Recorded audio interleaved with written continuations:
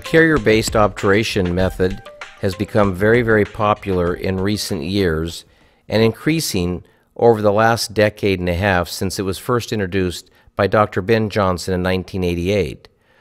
One of Dr. Johnson's disciples, Giuseppe Cantatori, and I might add Stephen Nemzek and Bill Henson, have kind of led the way internationally, helping colleagues better appreciate the completeness of this method of obturation.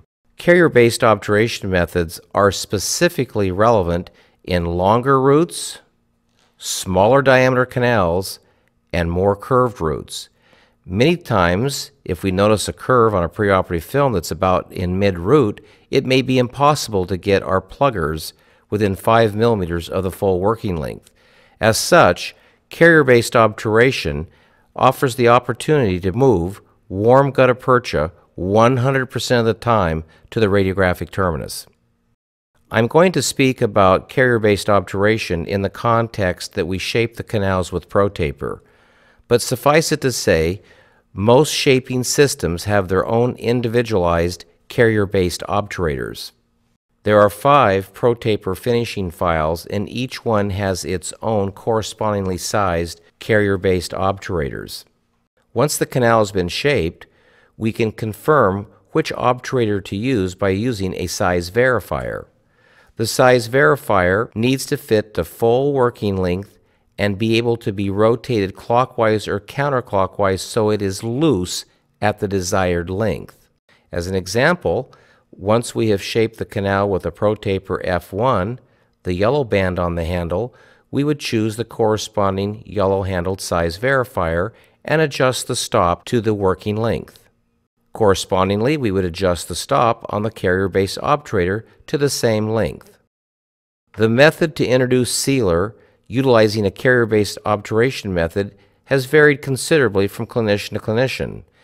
In this example, sealer can be placed on a paper point, but I importantly want to mention we do not need much sealer at all, and so it would be useful to use dry paper points to mop out surplus sealer until the paper points come out virtually clean.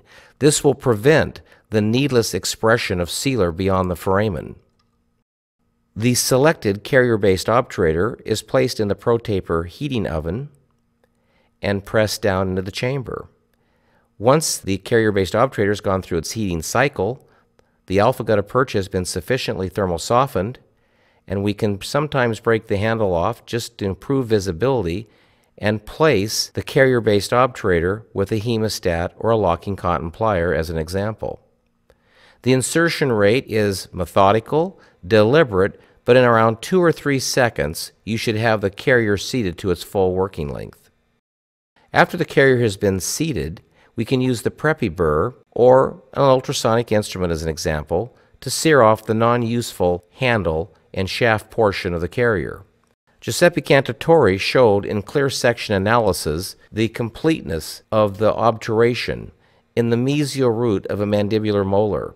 Notice all the inner communications, the apical bifidities, and the completeness of the fill. Again, looking at Giuseppe's beautiful work, you can see that carrier-based obturation is appropriate in longer, smaller diameter, and more curved canals. Notice the beautiful shapes that are picked up perfectly radiographically by the post-operative fill. Again, notice the recurvature of the mesial root of this mandibular molar. Notice the shapes are very conservative over their length, and there is a great balance between a well-shaped canal and maximizing remaining dentin. You've probably noticed in this show that I have shown other people's post-operative images. I recently began teaching this method of obturation because my belief system is such that I can now say that this technique is as effective as any method currently available. So, if one is looking at how to fill root canal systems using a warm gutta-percha technique, Cliff Ruddle completely endorses the carrier-based method, and you will have a lot of post-operative films that demonstrate exciting anatomy. Let's review the carrier-based technique. First of all, we need to understand that there are specific cases that could benefit from this method of obturation. Choose the correct carrier based on the final finishing file that was carried to length. The sealer can be introduced either on a paper point or on the tip of an explorer just wiped at the orifice level. After the carrier has come out of the oven, immediately place it in a deliberate, methodical manner, taking no more than 2 to 3 seconds. Upon completion of obturation, the non-useful handle portion can be removed with a preppy burr. Carrier-based obturators provide an opportunity to fill in root canal systems in 3 dimensions and being confident that warm gutta-percha was carried to length 100% of the time.